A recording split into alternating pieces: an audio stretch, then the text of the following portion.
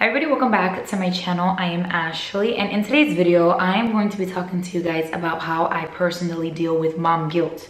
So I've suffered from mom guilt ever since I became a mom and I noticed that I did have it with my oldest, but once my second born was born, it kicked into gear like big time, because now it's not only one kid that I'm feeling guilty about, it's two. So if you guys are new to my channel, I do have two boys. I have a 5-year-old and a 2-year-old. Anthony is the 5-year-old and Lucas is the 2-year-old, in case you guys are new. And as I'm talking, I'm gonna be saying names and I want you guys to know which one is which. So Anthony is 5 and then Lucas is 2. And I wrote down 4 things that normally help me with mom guilt. So after I do these things, I don't feel as guilty as a mom, if I make any sense. So I'm gonna go ahead and just tell you guys what exactly they are. So the first thing that I do when I'm really feeling guilty, or what I do to kind of like prevent feeling mom guilt, is an hour a day unplugged with my kids, them and I. So I make sure that my oldest doesn't have his iPad, he doesn't have his Nintendo Switch, there's no TV, there's nothing. It's just him and I, his brother and his father, and we're all unplugged together.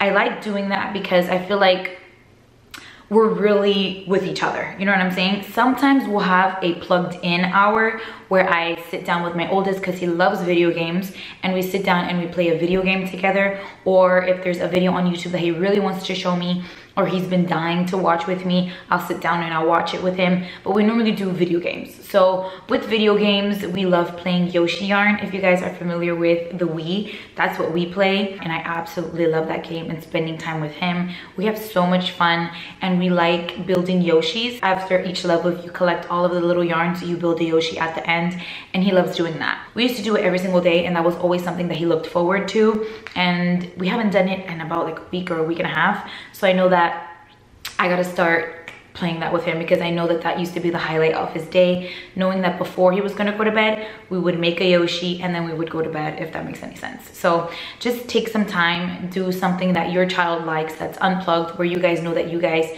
can spend some time together and communicate and just be present in the moment with your kids. After I play a couple of video games with him and it's time for bed, like, he's happy and I'm happy because I actually got to spend some time with him. But just try having an hour a day to do whatever your kid wants. The second thing is doing all of my things before they wake up, when they're napping or when they're asleep for the night. So I like to wake up super early and get myself ready. I always like to have everything that I personally need to do out of the way before they wake up in the morning. So if you guys are new to my channel, I do have a beauty channel. This video that you guys are watching is on my vlog channel. My beauty channel has makeup content, all of that stuff, and I wake up at 5 o'clock in the morning to film those videos. And then I also wake up early to edit those videos, or I edit during nap time. Like, I always do things when they're asleep so that when they are awake, they have my full undivided attention. So that's something that I really like to do as well. It helps me with my mom guilt. I don't feel like I'm putting my kids to the side so I can edit a video, or I'm not putting my kids to the side so I can film a YouTube video. Because for me, to film a YouTube video from start to finish, like getting myself ready from scratch, it takes 3 hours. So to have 3 hours a day when my kids are awake and they're like pushed to the side, that's not something that I do. So I like to film my content when they're asleep or when they're not awake, or whatever the case is. So that's why a lot of the times on my beauty channel, if I'm doing a makeup tutorial, I end up doing a voiceover, because I'm filming when they're asleep and I can't really talk, if that makes sense. So just do your things before your kids wake up. If you want to wake up and exercise before they're awake. If you want to go for a jog, if you want to go for a run, if you just want to sit down and give yourself a manicure, wake up a little bit earlier than usual and get all of that done, so that when they're awake, you're fine and you can spend your time with them. And that really does help me with mom guilt.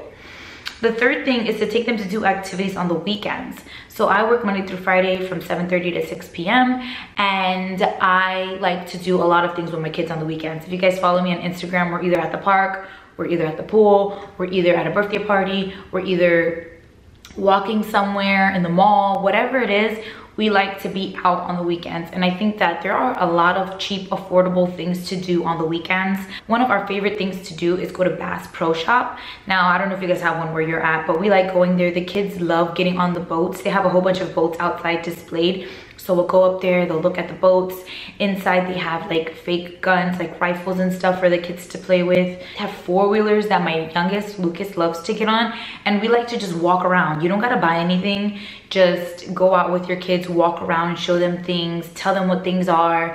And you guys can do that every weekend. Just take some time out of your weekend and do something with them and show them something new, or just spend time with them on the weekend.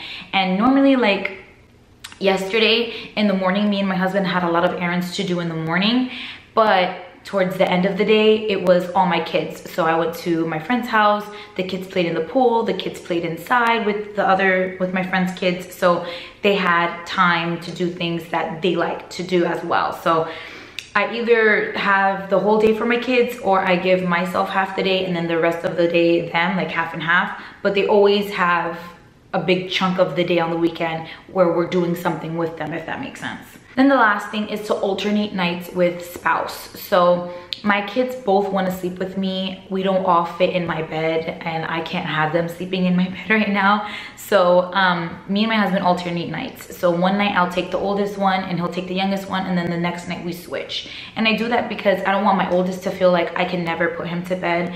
Or read a bedtime story to him, or play a video game before we go to bed. Like, I want him to feel like mom's still there. And sometimes I feel really guilty to want to keep catering to my younger one, because he needs love as well. You know what I'm saying? My older one, even though he's 5, like, he still wants mommy to put him to bed and stuff like that. So I know that, so I feel like I want to cry.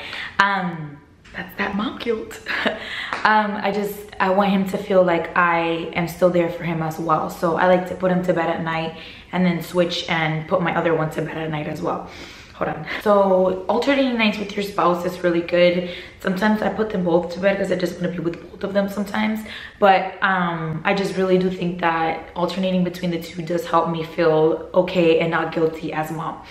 So I'm gonna go ahead and let you guys go. Those were 4 things that I do normally to help with mom guilt. If you guys have any more advice or any things that you guys do to help with mom guilt, leave them in the comments down below, because obviously you guys see I still feel sometimes guilty, and anything helps. And I think that other moms can read the comments as well and benefit from it. So that basically completes today's video. I hope you guys enjoyed it. Please subscribe to my channel if you guys have not already, and I will see you guys in my next video.